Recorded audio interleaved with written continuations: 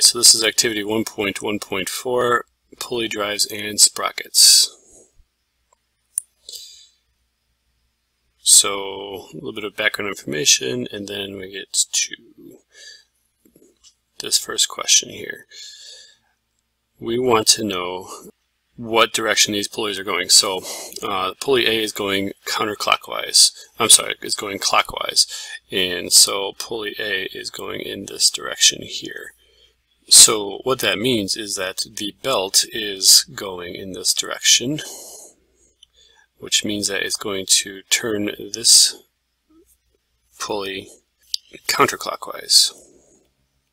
Belt is still going in this direction, and so what that means is that this pulley here will be going clockwise as well.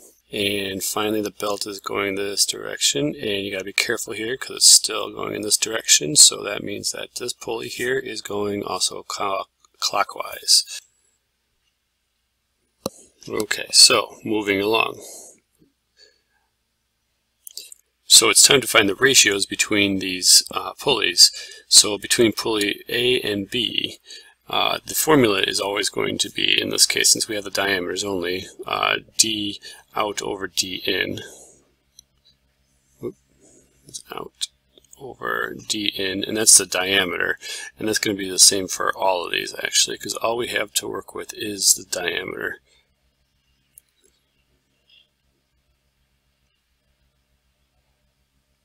So for the first pulley, between A and B, we have a diameter of, for the out is going to be 3, and for the in is going to be 6. And so we just simply go 3 divided by 6, which means our final answer will be a 1:2 ratio. For C to A, we have a diameter of 10 and a diameter of 6. So the diameter of 10 and our original diameter of 6. And so we take our 10 divided by 6, giving us 5 over 3. And so our final ratio is 5:3. And finally, D to A. So here's our diameter of 8. We still have our diameter of 6, the original. And so it's going to be 8 divided by 6, and we can reduce that to 4 over 3, which gives us our final answer of 4:3. So now we're looking at torque. Okay, so now we have some actual forces involved here, and we know our ratios of what we have here, and we know that the diameter out over diameter in is equal to the torque out over torque in, topped over 10. And so we want to substitute and solve, and we are trying to find what the torque will be at B, C, and D, in this case B, if the input torque is 120 at A. So we use our information from above, and we can just substitute it in 3 divided by 6 is equal to the thing we don't know, the output torque, over the input torque.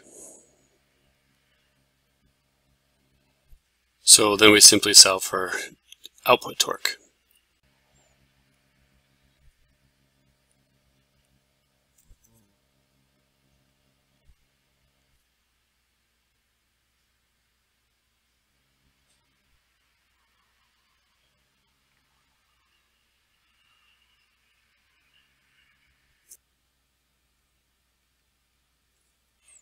So our torque at B will be 60.0 foot-pounds.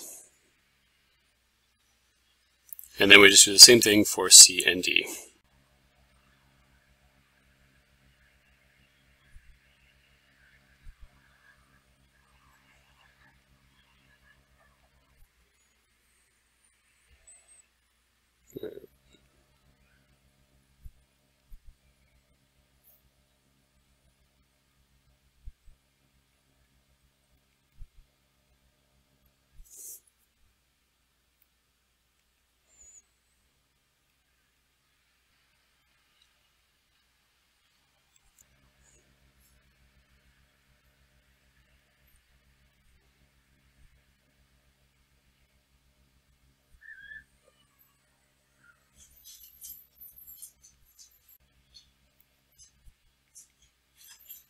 So for most of the time I've been drawing the tau incorrectly. This is actually how you draw it.